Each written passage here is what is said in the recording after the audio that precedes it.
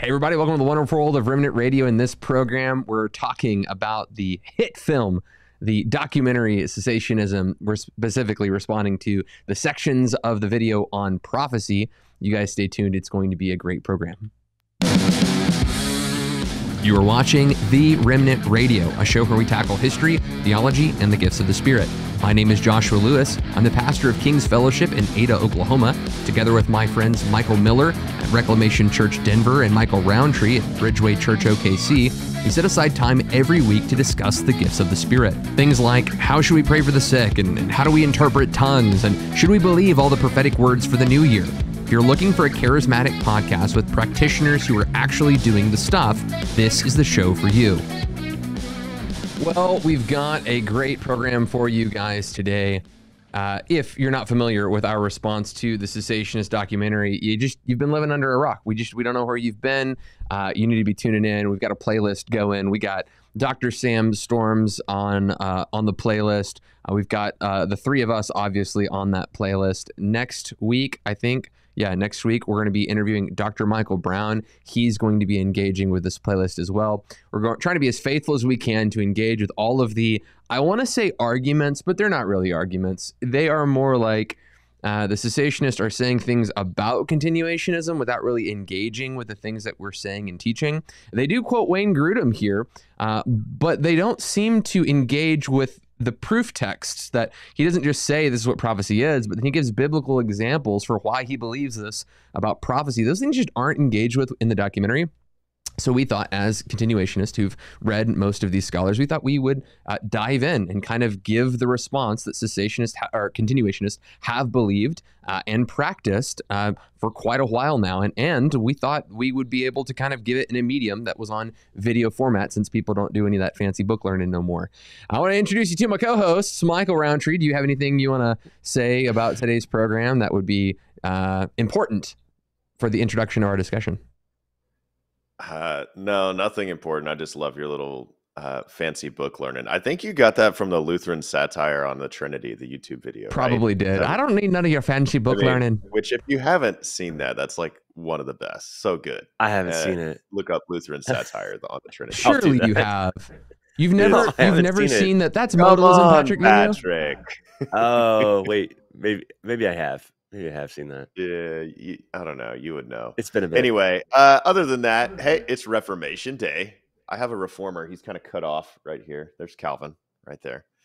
Reformation Day. So, every Reformation Day, people celebrate it by knocking on my door and asking for candy. It's kind of a weird deal. Do you ever actually give them a trick instead of a treat?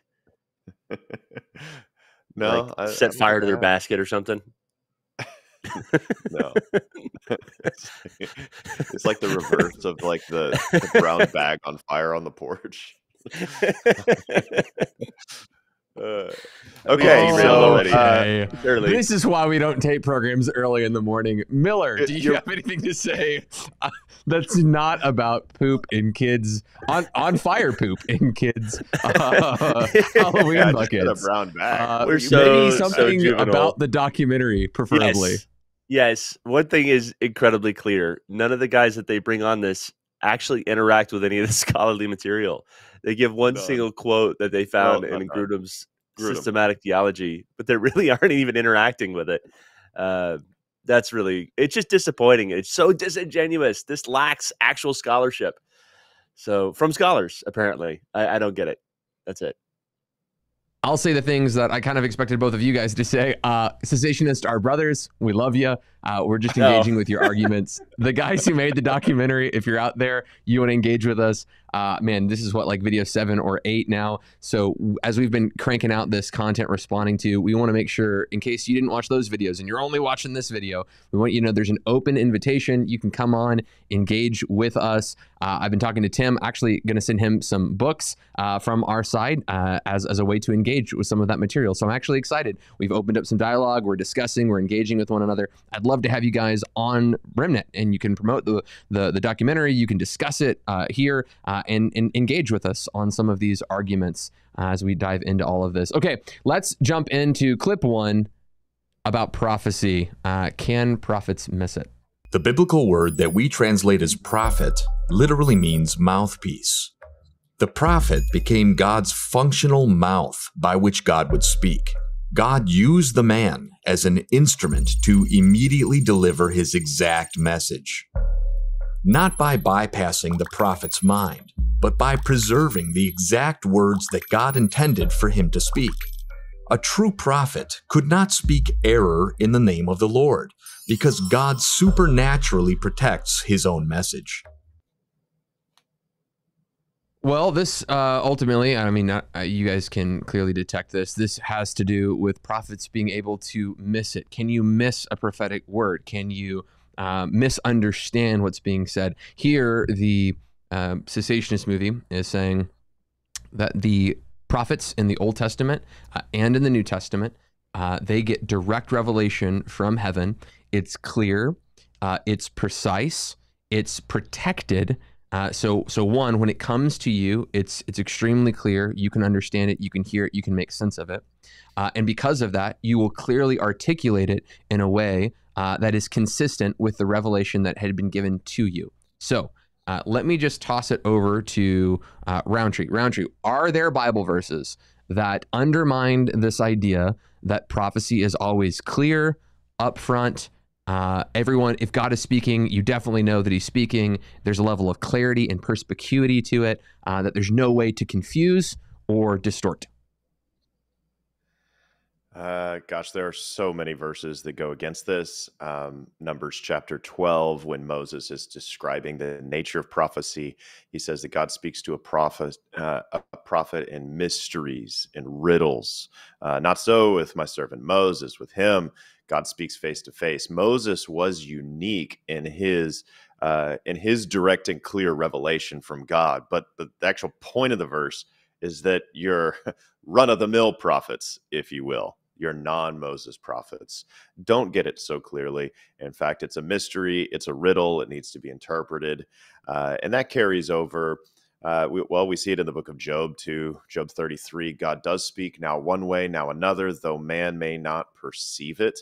And so we see once again, like, hey, if it's really clear, everybody really understands it. I mean, even in the incarnation, you can only get clearer than Jesus, the Word of God, but most people missed him. And so the actual very nature of God's revelation is most miss it. And if they want to say, well, but that's for unbelievers, I would still point them, like unbelievers miss the incarnation. I'd still point them to Numbers 12, where it's talking about like just the very nature of prophecy is a mystery and a riddle. I would disagree with the teaching that it's taught throughout Scripture that prophets can't ever err. We've shown how 2 Samuel chapter 7 violates that. One of you can hop into that one if you want to. Acts 21:4 also violates that, but cessationists like to change the definitions. It says in Acts 21:4 that through the Spirit, these people told Paul not to go to Jerusalem. Well, Paul was clearly supposed to go to Jerusalem because in Acts 19, he resolved in the Spirit to go to Jerusalem. Acts 20, he was compelled or constrained. The word could be translated arrested by the Spirit to go to Jerusalem. So the Spirit clearly wanted Paul to go to Jerusalem, but Acts 21:4, through the Spirit, they said, don't go to Jerusalem. And that language, through the Spirit, is Luke's language for prophesy. He uses the same language in Acts 11 of Agabus, when Agabus says through the Spirit that there will be a famine coming over the entire Roman world. Every cessationist says, oh yeah, he's prophesying there. Well, he's prophesying, and that's Luke's language for it, through the Spirit. So Acts 21:4, through the Spirit, they command, or they say, don't go to Jerusalem, and they're wrong. They miss a prophecy. Well, what's happening?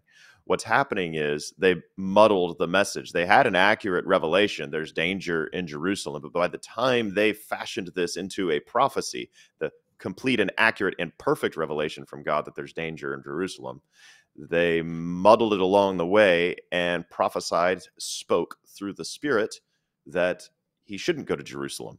And that's really kind of unpacked in sort of Acts 21:10 and 11, where Agabus just says what will happen, danger in Jerusalem, and everyone else tries to compel him to stay. And Paul says, why are you weeping and breaking my heart?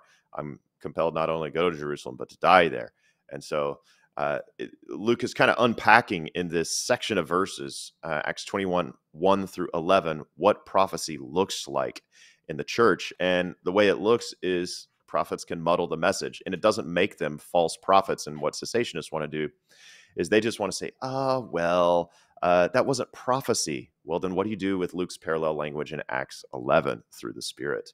What do you do with the fact that the whole context of Acts 21, 1 through 11 is prophecy? Well, it was just an impression from God. Okay, where'd you get that word? So it's very clearly a prophecy. They changed the definitions. A couple of more things, and I'll get off my soapbox. They say, hey, the prophet, this Hebrew word, it means he's the mouthpiece. Totally agree with that. Prophet's a mouthpiece of God. You can't extrapolate from that because he's the mouthpiece that he says everything perfectly. That's an extrapolation you made up. Think of it like this. The church is the body of Christ. That means that we express Christ on the earth. Let me ask my cessationist brothers and sisters, do you express Christ on the earth perfectly? Does your church express Christ on the earth perfectly? Does the universal church of Jesus Christ express Christ on the earth perfectly? No, we don't. No, it's an image that communicates the body of Christ. We express Christ, not necessarily perfectly. Mouthpiece. Yes, we communicate God's words, not necessarily perfectly. That's an extrapolation based on your own interpretation. We would have to go to other passages of Scripture to come to that conclusion. I have more, but I'll give you guys time to talk. Yeah, sure. Let me dive in with just some verses about Revelation coming in a kind of muddled way. You quoted Numbers, you quoted Job, talking about how God speaks your way, their way, though man may not perceive it.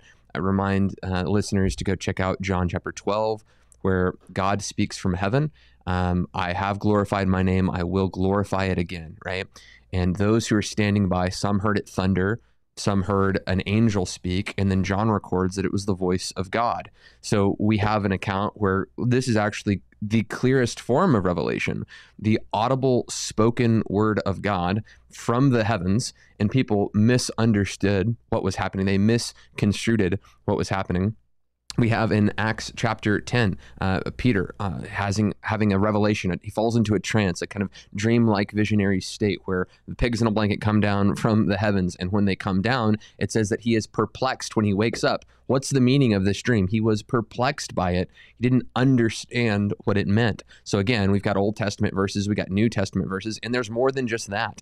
These are just some to suggest that, hey, just because God is speaking doesn't mean that there is a level of there's a kind of inability to misunderstand that revelation. For example, here's a prime example. I'm holding within my hands a Bible. This Bible is God's written revelation. It is infallible. It is inerrant. This word, I believe, is living and active. There's not an error in it. It's carried down the message of the apostles and the prophets that's kind of co-written by the Holy Spirit and has been put into my hands. And yet, me and my Presbyterian brothers who are on this video critiquing continuationism, we disagree about baptism. Me and my other Christian brothers and sisters who are egalitarian, I disagree with them on this doctrinal issue, but they're my brothers and sisters in Christ. But we both disagree on what the written revelation of Scripture says. Some people practice intinction, other people practice a kind of memorial view of communion. Others believe in kind of a real presence. We all deliberate on modes and ways that we deliver communion and the meaning of what communion actually is. And yet the Scriptures are infallible and inerrant revelation. The doctrine of perspicuity doesn't mean that all areas of Scripture are perfectly understood and there can never be any form of confusion around the Scriptures. The doctrine of perspicuity is saying that all things pertaining to a just life and a justified state and true faith and knowing the true God can be found and clearly understood in the Scriptures. But it's not to say that all things are easy to understand.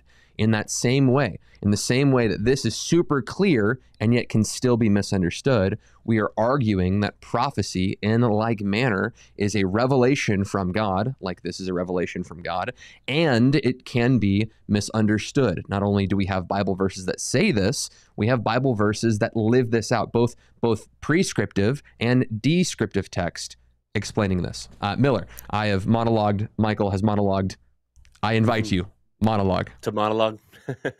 I would actually argue that prophecy can be even more so easily misunderstood. The written word is actually word for word, whereas prophecy, we see Michael quoted that passage in Numbers 12. It says, with Moses, God spoke face to face, not so with all the other prophets. With them, dark mysteries, riddles, dreams, visions.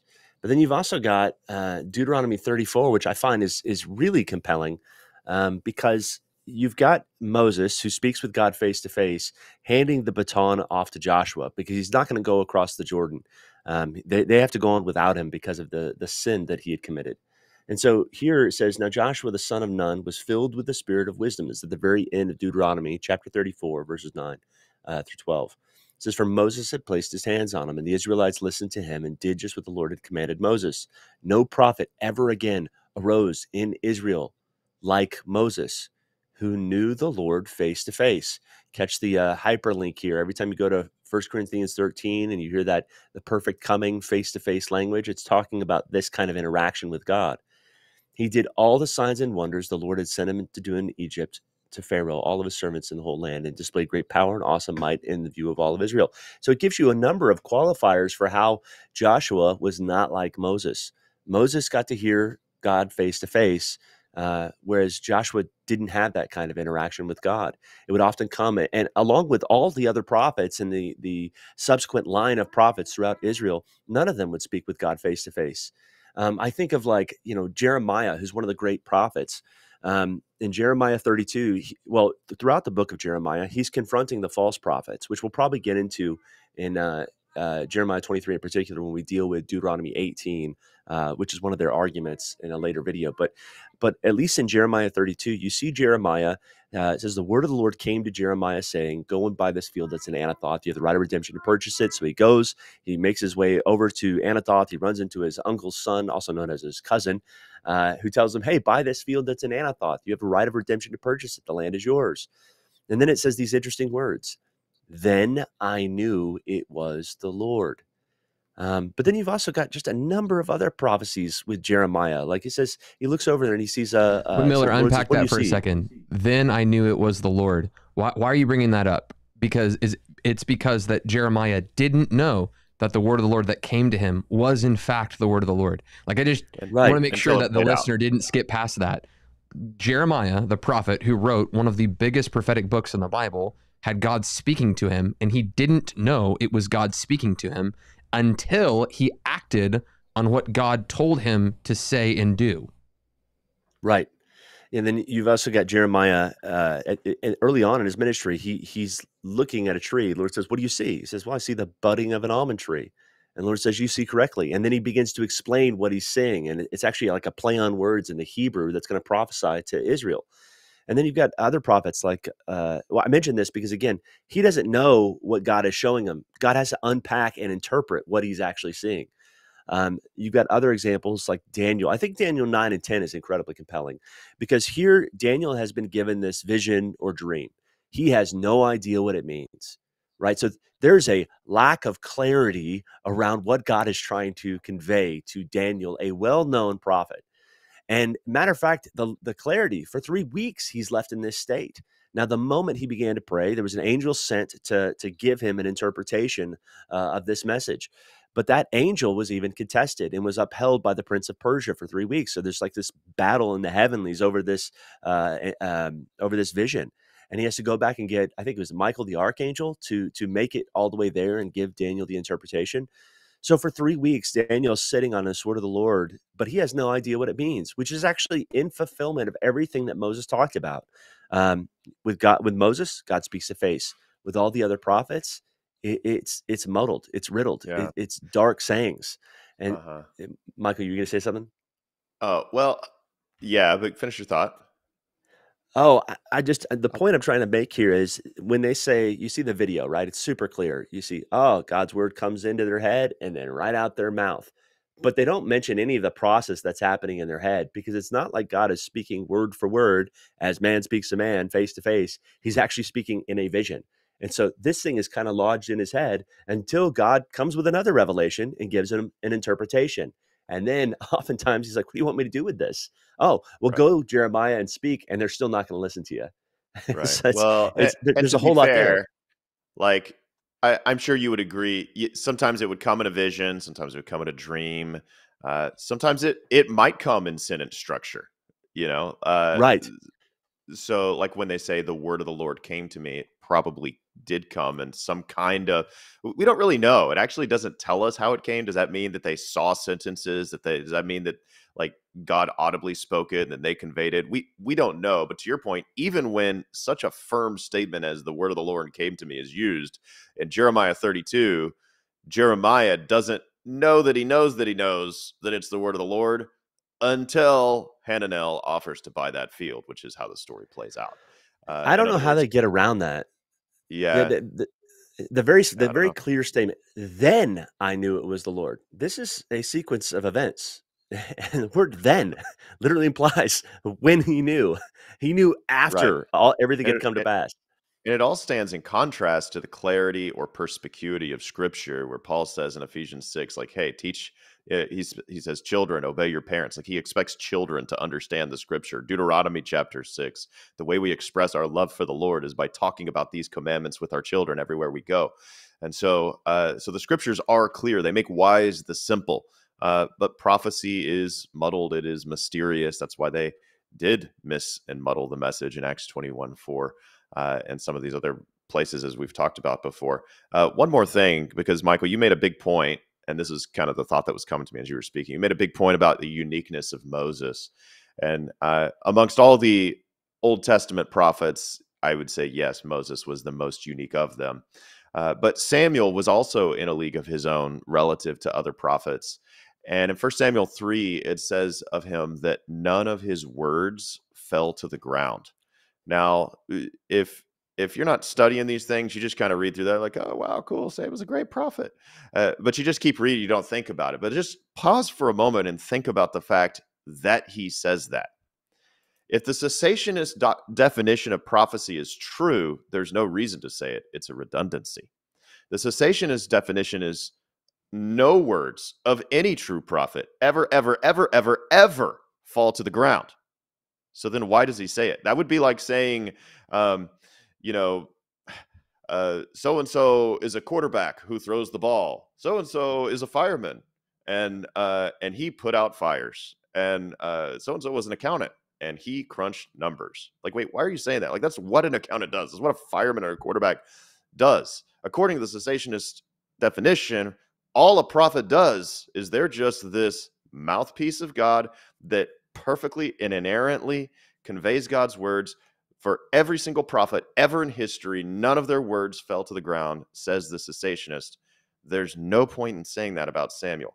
Now, the truth is of Samuel that when it says none of his words fell to the ground, the reason he says it is because it was exceptional. It wasn't just a job description.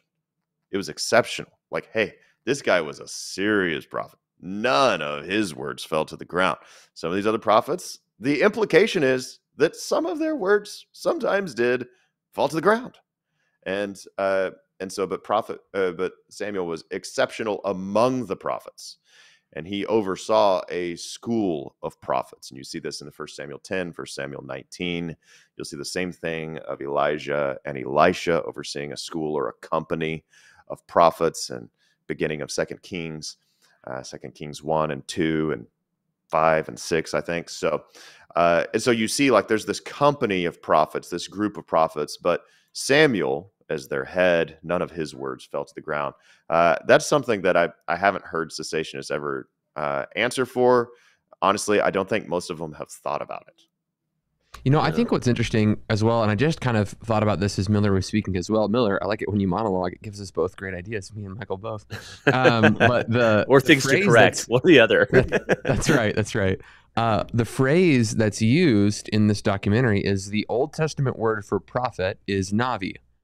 The problem is there is not one Old Testament word in the Bible for prophet. In fact, I believe, Michael, the Rolodex of Scripture, can help me on this. I think it's 2 Chronicles is it 29:29 where it talks about all of this? It's like the last chapter. All of these are written in Samuel the seer, or Samuel the prophet, Gad the seer, Nathan the prophet, and all three of those words for prophet are different words. And they're like Hosen, Navi, and the one that they use is the Navi, and then the Roe, I think it is. And I'm not pronouncing any of these words right. I'm not a Hebrew scholar. But there are different words.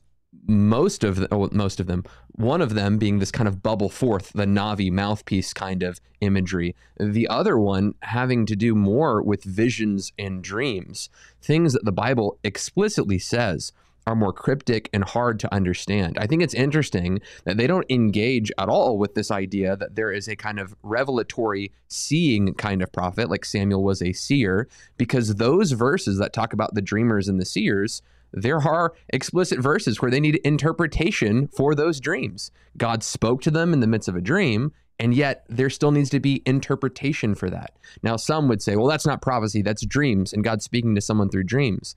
But the category that's given in the New Testament for prophetic revelation in Joel chapter 2 is a kind of umbrella of any kind of revelatory gift. Remember, he says, pour out his spirit on all flesh, your sons and daughters will prophesy. And this is in Joel 2. So I said the New Testament, it's in the Old Testament. The Old Testament defines this. Your sons and daughters will prophesy. Your old men will have dreams and young men will have visions. On male and female servants in those days, I'll pour out my spirit, right? So he quotes in the Old Testament that there's going to be a kind of prophecy that includes dreams and visions. So it comes within that category, within that umbrella of the prophetic gift. So as much as I want to say yes and amen that God speaks to us, he actually speaks to us in lots of different ways. And I think that the documentary intentionally only looks at one of the ways God speaks because it's easier to defend, maybe, the fact that God only speaks this way. And that it's infallible, right? Because the other kinds of ways that God speaks, it's clear that it's unclear. Anyway, do you guys have anything you want to add on this? First Chronicles 29:29 uses 3 different words to describe a prophetic person. Although a lot of English translations will only use 2 of those words, but in the Hebrew it is 3 different words. But yeah, Josh, let's go look at the next clip. Wunderbar. Thanks for looking that up, Michael. Appreciate it. Boom. And so those who come claiming to speak on God's behalf in the name of God with the very word of God are held to very, very, very high standards of accountability. And those who are proven false ended up, therefore, having to suffer very, very, very high forms of punishment as a result. In biblical times, if you get up and you speak in God's name, and that's not God's word, you were stoned to death. But today, somebody does that, and either it's inconsequential. My exports must not be going all the way exporting. It's inconsequential. There's no reprimand. He goes on to say, you should at least excommunicate these people. If you're not going to stone them, you got to do something about it. So I'll just kind of pick up from that clip there. I would say on this front end, if my charismatic brothers and sisters are watching, I actually do want you to care about prophecy. And I want you to care about getting up and saying, thus saith the Lord. I want you to care that there are a group of YouTube prophets that stand up and give vague and or false words every single year. And we just kind of pretend like it's not happening. We still do conferences with these people. We still buy their books. We don't write the publishers when these people keep propagating their content. Like I would say that as a whole, this is actually kind of a wake up call to the charismatic movement. Like we as a group need to kind of wake up and police ourselves. We've gotten into a place where if you do the stuff and I do the stuff, we won't critique one another in any way. We won't challenge each other, sharpen each other. But I think that has to stop because the best argument for cessationism is bad exercises of continuationism, right? That's the best argument. And that's the only thing that, and by the way, it's an ad hominem argument. It's not a consistent, logical, biblically based argument. It's ad hominem. It goes after the character and practice of something rather than its biblical mandatedness in the scriptures, right? So it is ad hominem. So it's not a good argument, but it is absolutely the best argument and the argument that is used in this documentary over and over again because it's the only thing that can hold up this case. So for those of you who are watching, to the charismatic, to the continuationist, can we as a community kind of commit to a kind of zeal to protect this gift and pursue this gift, an authentic representation of this gift that is true and honest and dignified. I think that God is definitely calling us to do that. And I say dignified, I think you know what I mean. Not to use this flippantly for our own personal gain, which is certainly something that we see in the scriptures and I think is happening today as well. Miller, it looks like you're trying to say something, but you are muted, my friend. You want to jump in there? Oh, yeah. I got kids that are getting ready for school and yelling at me from upstairs. He was making I got to get out of the basement, guys. Point. Just got to get out. Yeah, I was making a moot point. Very nice, Michael. Okay, so while I think this is a good admonition, right? We do have way too many YouTube prophets out there that have absolutely no accountability. People are still buying their books, still watching their videos, and they need to stop. And this actually is reminiscent of what we see in Scripture with false prophets in Jeremiah's day. But we need to start with the argument. The biblical argument he's making is, hey, and in the Old Testament and the days, of Moses, if a prophet got a word wrong, that prophet was stoned to death. Okay, we don't actually see that. We see Deuteronomy 13 where it says if a prophet gets it right, and leads you to worship other gods, that prophet gets stoned. But when you look at the example in the Old Testament, do you know the only people they stoned were actually the true prophets? You don't find any false prophets being stoned. Now, that's probably a failure to carry out the law. I recognize that. So the other passage they're going to pull from is actually Deuteronomy 18. But let me back up to Deuteronomy 13. Because I think there's an important point to be made that's a learning point for all involved. People will look at the accuracy of a prophet and they'll go, ooh, ah. And that's what's so deceiving about a false prophet.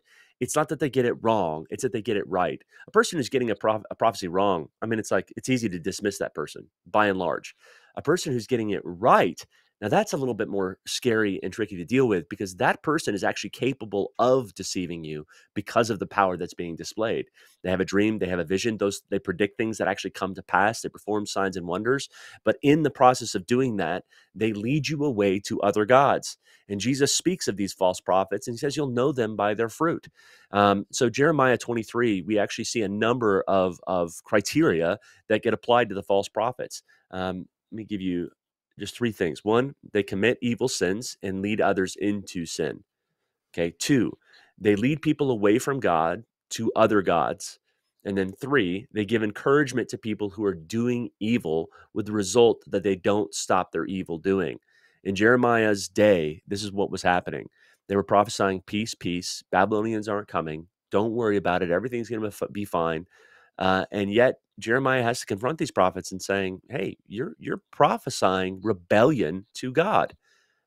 These things you're saying, this peace thing, you're actually not pointing people back to the laws of God. You're not pointing them back to being faithful to the covenant. You're doing just the opposite. You're affirming their sin and acting as though everything's going to be fine and you can continue worshiping these other gods.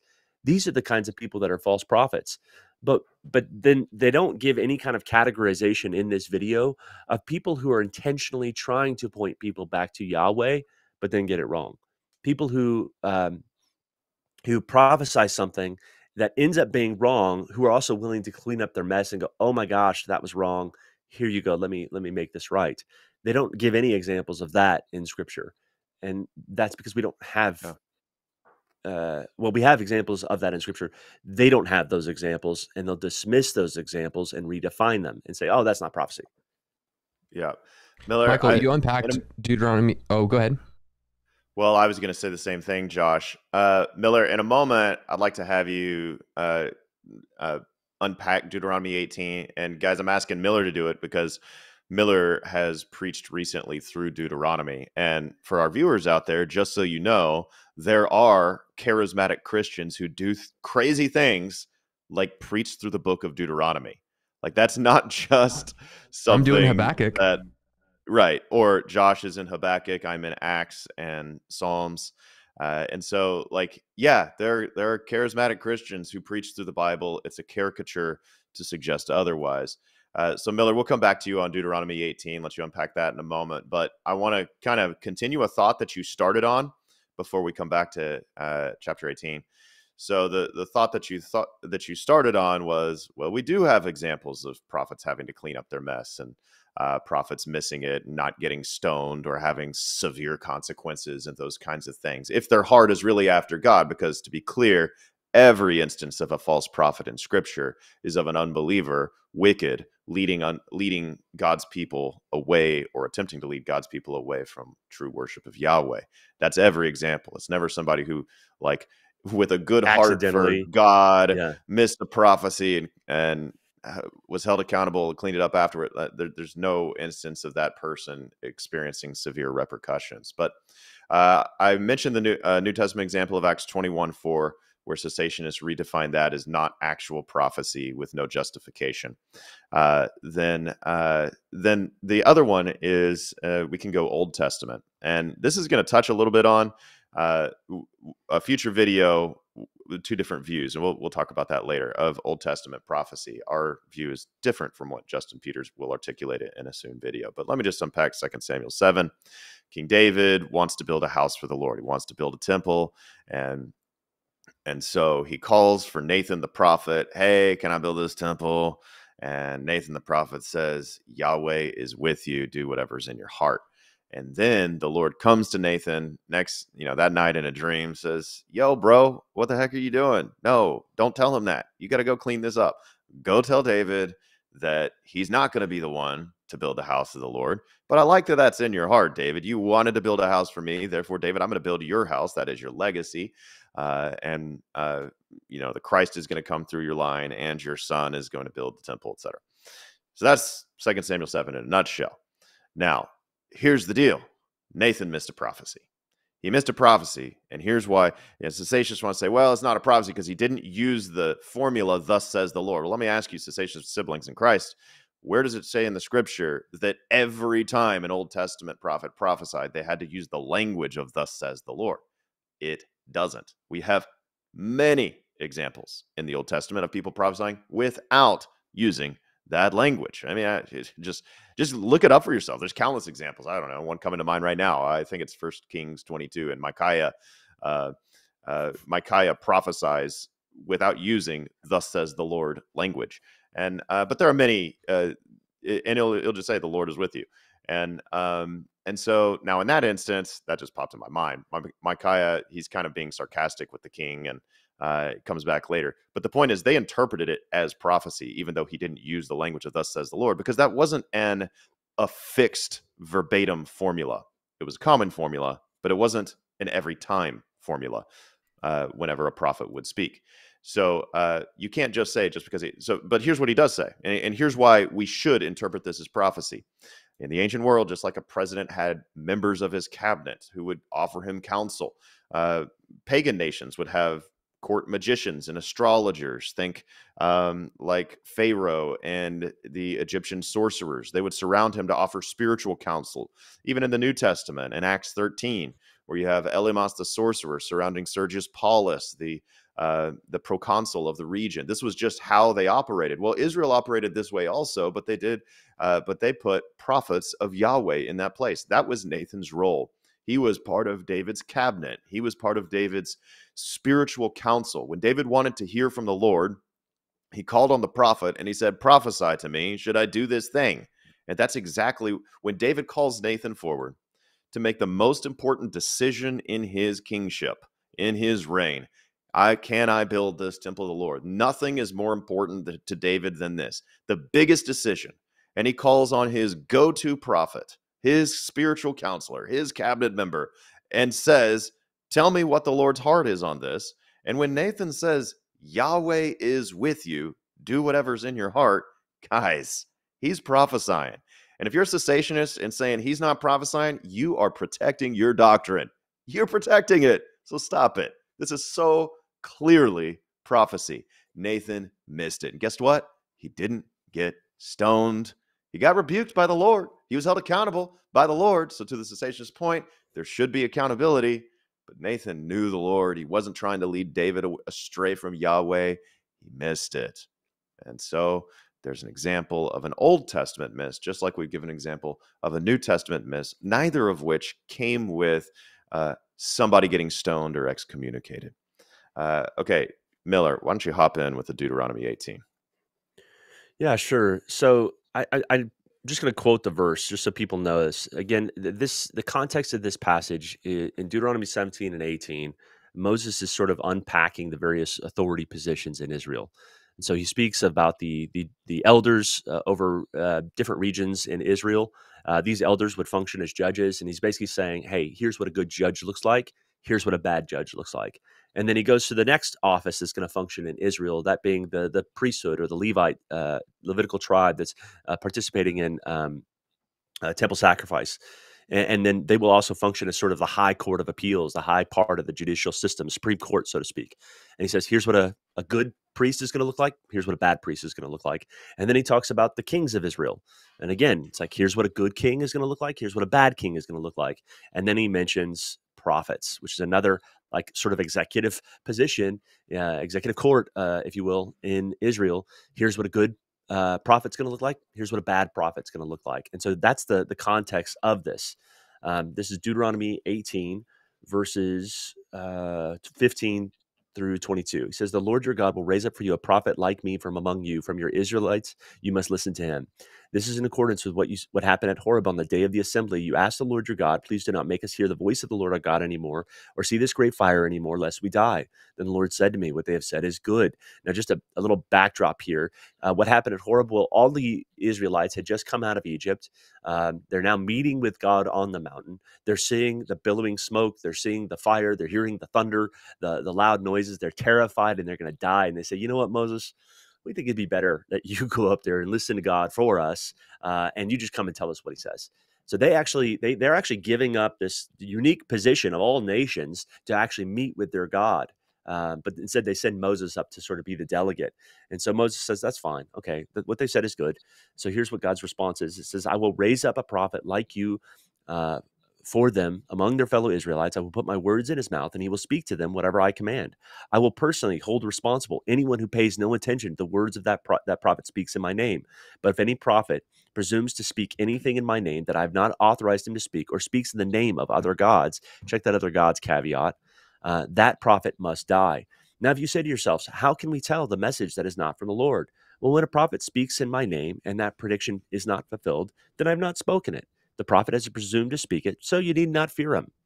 Well, the need not fear that prophet, that right there is a little caveat to what he said earlier. You're required to obey this prophet. And so the question and this has been a highly debated passage, and there's basically two theories about this. The question here is, who is that prophet?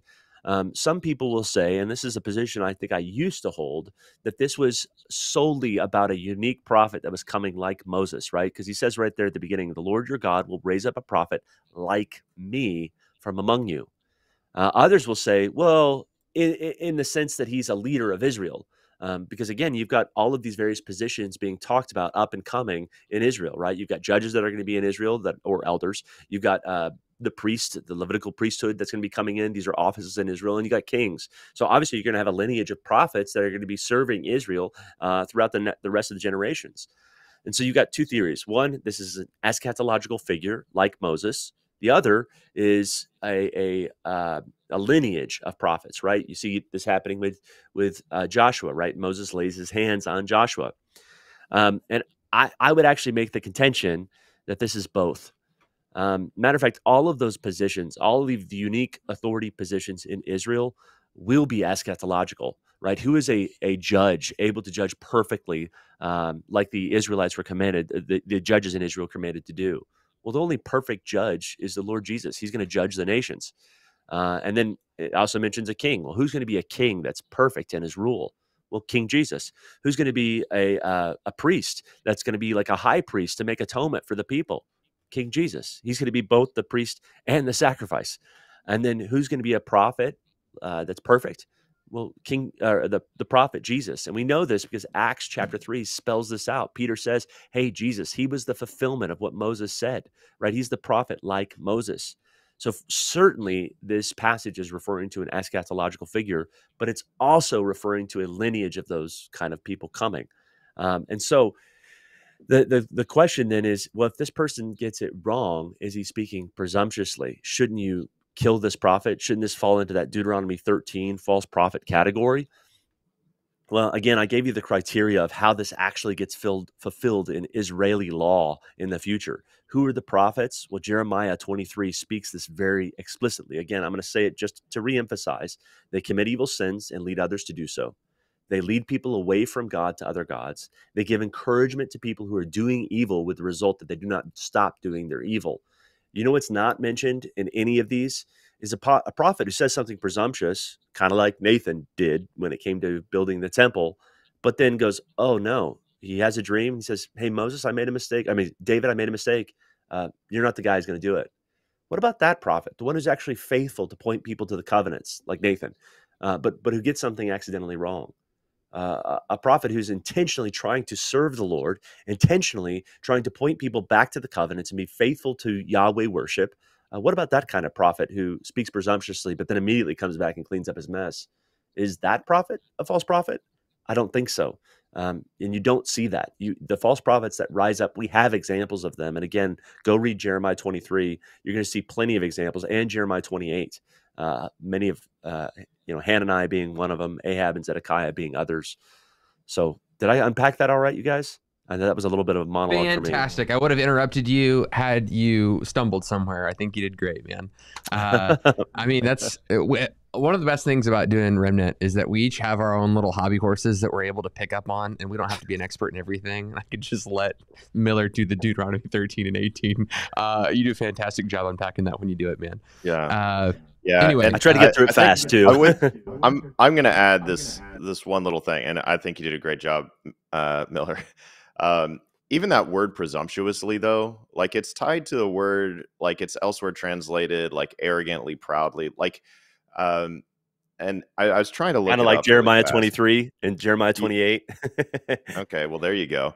Yeah, but I've seen it in a footnote of the Bible before, presumptuously, like, or rebelliously, and so, like, even when it says like those who prophesy and miss it, or prophesy in the name of false gods, it seems and do so presumptuously, like it seems like that's all connected to me. Like you're speaking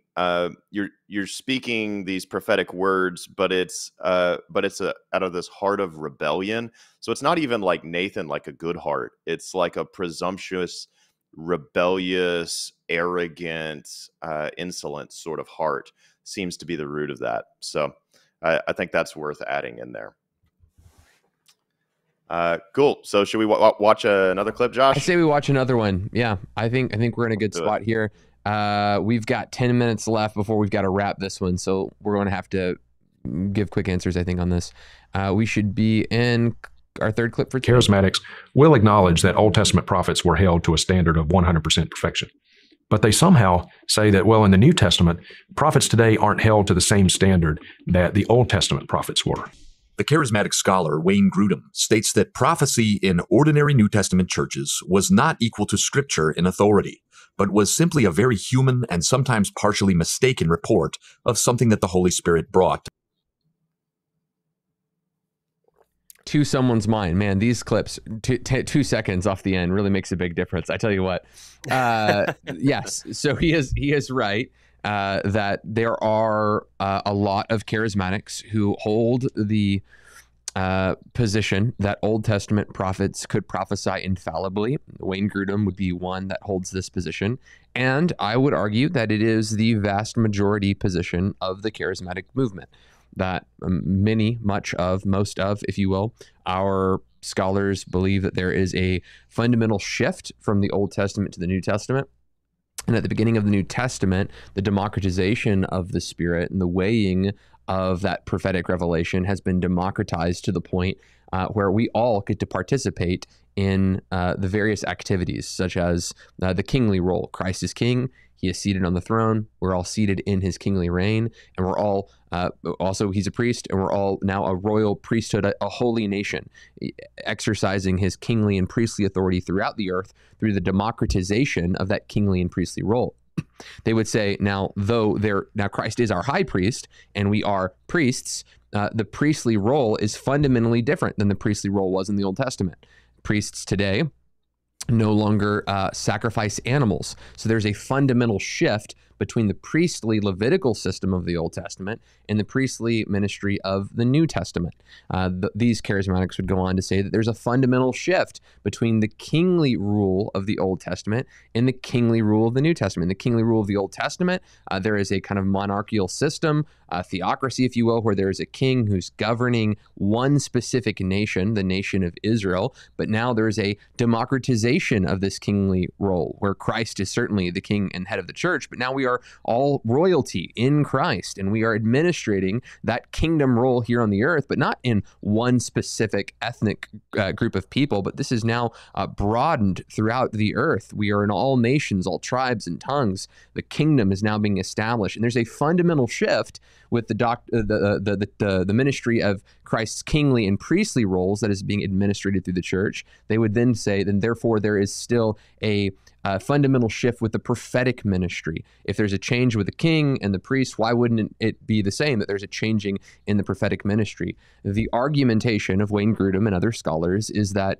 the fundamental shift that takes place is that the gift of prophecy is now open for fallibility and error. Because all of God's people have this gift of prophecy, we all have the Spirit, we're able to test it in a way that we couldn't in the Old Testament. That being said, the three of us actually agree with the first two statements, I think, of kings and priests, but we do have a fundamental difference with Wayne Grudem and other charismatics when it comes to that third category. As you've already heard us say, we believe that there were prophets in the Old Testament who heard God and misunderstood God, and there were prophets who thought they heard God and spoke, and God said, no, I didn't speak, and they cleaned up their mess. So we actually think that there is continuity between the Old Testament and the New Testament. So the view that Wayne Grudem holds and many charismatic scholars, we would call the discontinuity view, that there is a fundamental discontinuity and change from the Old Testament to the New Testament. We would hold what is called a continuity view. We actually believe that prophecy functioned in like manner in the Old Testament as it does in the New Testament. The fundamental shift that we think takes place is democratization. It's given to all of God's people and not just a select few individuals that are called prophets. All of God's people can hear him. He speaks, he leads, he guides, prophecy, dreams, revelation, various other ways God communicates. One of you guys want to pick up after that very long monologue? Oh, that's good. Yeah, so it would be inaccurate to say that all charismatics hold to the discontinuity view. We hold to the continuity view. We recently interviewed Dr. Tanya Harris, who holds to the continuity view. Jack Deere holds to the continuity. Craig Keener holds to continuity. And so charismatics are not a monolith in this. I think that it's defensible when others talk about a discontinuity view. And I think that their arguments should be contended with. They're arguments that we disagree with. And so our arguments were actually never dealt with in this film. But either way, I like that in Grudem's quote, what he says is that the scripture holds ultimate authority.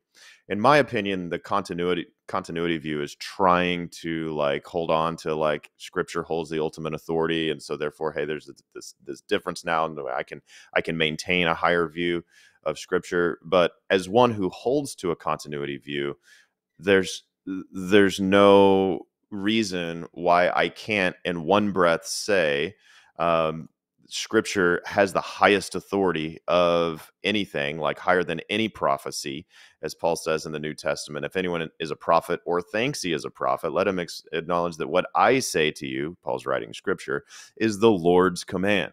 And so Paul's saying this while prophecy is active in the Corinthian church. So there's no reason why I can't maintain that scripture holds a higher authority than the prophetic word. The scripture never says to test the scripture. No, I receive that as God breathed. But it does tell me in 1 Thessalonians 5 and 1 Corinthians 14 to test the prophetic word.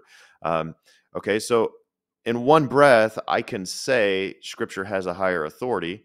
And then in the next breath, I can say that it's been the same all throughout Old and New Testament, that prophets could miss. And so the same principle is just hold true.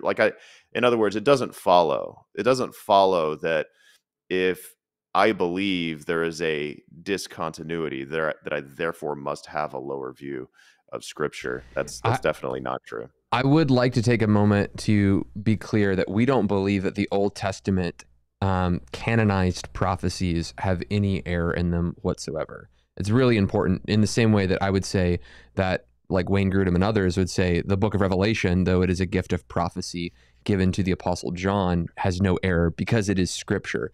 So when we look at the Scriptures themselves, we're not placing like Scriptures that are prophesying about the coming of Christ. There was no error in those. There might be a narrative the prophets story. Have a different kind of authority in binding nature. Like the school of the prophets, I don't think have the same kind of authority as Jeremiah or Isaiah, because Isaiah and Jeremiah are writing Scripture in the same way that the Apostle Peter or the Apostle John is writing the book of Revelation. So there are indoctrinated Scriptures. I think you could probably compare this a lot like the Apostle Paul. He is teaching. He is teaching in a letter. No one is saying that teaching is infallible, but Paul's teaching to the church of Galatia that is written down in letters. Those letters, those words that he's writing down are canonized. We're just saying in the same way that there are prophecies that God uses the gift of prophecy, and that some of those prophecies are canonized. So I want to make sure that that's clear, and we are not saying that any of the Scriptures err in any way. Miller. For sure. Yeah, I've got to jump off. I got my meeting with my elders right after this, so I'll give this as my final closing thought. One of the things I like about Justin Peters and the Cessationists is they're trying to protect the integrity of the Scriptures, that the Scriptures are the authoritative, and they don't want that to be undermined. Honestly, I think that's the major battle that all cessationists are trying to fight. They're trying to protect the Scriptures from another Joseph Smith coming around, founder of Mormonism. And I'm with them on that. I think they err in that they undermine the gifts of the Spirit, and they undermine the pneumatology and work of the Spirit for the modern age. And in doing so, they're overreaching, and this is a very egregious error, because they're sort of neutering the work of God through the power of God. They're removing the power component of our ministry by doing this. Now, that said, again, I like that they're trying to protect the Word of God, but I think you could protect the Word of God without having to throw away the gifts of the Spirit.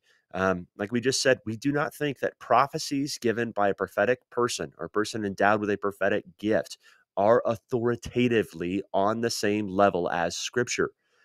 Michael gave that passage already in 1 Corinthians 14, where you see both Scripture and prophecies given being compared to one another. One meant to be accepted, that being the Scripture, just taking carte blanche. The Scripture is the Word of God. Prophecies meant to be judged. And you see again in Thessalonians, hold fast to what is good, abstain from what is evil. And this is in reference to a prophetic word given. And the other thing that's important there in that passage is he says, hey, don't despise prophecy. Well, what exactly are cessationists doing today? They're despising prophecy. And then what does it say right after? Don't despise prophecy. Don't quench the Spirit, which means to do one is to do the other. And so de facto, cessationism, by its very nature, despises prophecy and quenches the Spirit, which are two things we are told explicitly not to do. Again, I love that Justin Peters wants to protect the Scriptures and the authority of the Scriptures. I want to do the same, but I don't have to throw away the gift of prophecy to do so. And that's It's it. good. Yeah, it's and also just to maybe give Ed Miller, thanks for joining us. Miller's going to go join his elders meeting now. We're all pastors. We have lives besides podcasting, just so you know. But just to give some comfort to maybe the person who's on the fence, who's like maybe nervous about the Joseph Smith. Sorry, Justin, I'll never confuse the two of you. The Joseph Smiths of the world popping up and writing new books and coming with these new fancy revelations that contradict the Scripture. Here's the deal, and here's why it's not a slippery slope from continuationist to Joseph Smith by any stretch. First of all, like all throughout church history, the church has mostly been continuationist. That's first of all. But I would also say this, and here's what makes Joseph Smith a unique case. First of all, the Book of Mormon contradicts the Bible. And so the continuationists can say written revelation always trumps spontaneous revelation. So Joseph Smith comes around and Moroni told me this, and I saw these golden tablets, and here's the new book, and suddenly his new book says that Jesus is not the eternal God and the second person of the Trinity, and suddenly his new book says, by the grace of God you're saved after you've done all that you can. And it teaches this salvation by works. His new book comes around and it teaches these anti-Christian, anti-gospel teachings. You can say, okay, if a prophet, supposedly, quote, air quotes, prophet does that, they're not a prophet. Don't listen to that person. They're the one that's rising up, Deuteronomy 18, leading people away from the one true God. So one, Joseph Smith teaches against the scripture. Two, Joseph Smith adds to the scripture. And continuationists are going to be against that. They're going to be against adding to the scripture. Hebrews chapter 1 says that in times past, God spoke to us through the prophets, but now he has spoken to us through his son. And so we don't get any clearer than Jesus. And so I don't need Joseph Smith to come in and give me a new teaching about the ways of God, because I've already seen Jesus revealed in the scripture. And so that's why we say, hey, the canon is closed. We don't need to add to it. The window has been sufficiently defogged. I see clearly. I see Jesus. And so, and now to respond to the cessationist who says, yeah, exactly. That's why we don't believe in contemporary revelations anymore. And here's what I would say. Like, the spontaneous revelations that I believe in are not adding to the scripture. They're not creating new teachings. We're not teaching through prophecy new things that Paul didn't know, new things that Jesus and the apostles didn't know. No, if anyone's doing that, they're adding to the Bible. That's not what continuationists do. Or if they do, they are in error and probably in heresy. Okay, but like a true continuationist and the vast bulk of the movement who haven't veered off into that kind of error are saying, no, the scripture is the ultimate authority. We're not adding to scripture. And if we do allow for spontaneous revelation, it's because the scripture teaches us to allow for spontaneous revelation. However, that spontaneous revelation is not binding on the conscience of all Christians everywhere or all people everywhere, as the scripture is. It is categorically different. It might be God speaking to an individual about this or that outcome. It is not God speaking to all individuals everywhere like the scripture does. It is not a new teaching, and that's what is unique about the scripture. So I would say a continuationist with good doctrine is not going to be endangered by a Joseph Smith. And the greater danger is that we don't allow for spontaneous revelations, and therefore we disobey the scripture and don't make space for God to speak to us and miss what he said. And so we're advocating for a position that says, let's allow for spontaneous revelation as the scripture says, so we can obey the scripture, make space for God to speak to us by the Spirit as the scripture commands. However, let's not add new teachings to the Bible. There is a space in the middle. I want to appeal to those who are on the fence and say there is that kind of space. Yeah, and I know I've already said, we are not saying that the Bible itself has any errors with prophecy when we talk about prophets getting it wrong. I also need to be very clear that we are not making the case, and I think it might have already been stated before, but it's worthy of restating in case it has already been stated, that we do not believe that God lies or that God gets things wrong. If there is a prophecy that goes forward and it is incorrect, there are a couple of options. One, God didn't give the prophecy. That's high probability, right? Two, the prophet heard God and misunderstood what was being said. I think that you can look at Acts, for example, where they urged him in the Spirit to do something. It's clear that the Spirit was saying there is danger ahead, and they added some application to that didn't come from the Lord. And then I guess finally, the other option is that there's something to be said of contingent prophecies. There are prophecies in the scripture given typically over nations that when the whole nation repents of them, that God relents over that disaster, or the inverse of that, where God promises blessing, but then the nation goes into immorality and evil and wickedness, and then God relents of that word. And I would say that would be the rarity, not the norm. So the options that we have when a prophetic word is given and it's wrong, we talk in terms of this. We have a revelation. God speaks, dream, vision, word, something to that effect. God speaks in the way that he speaks. We've already said riddle, dark saying, hard to comprehend. Frequent Bible verses that say this, okay?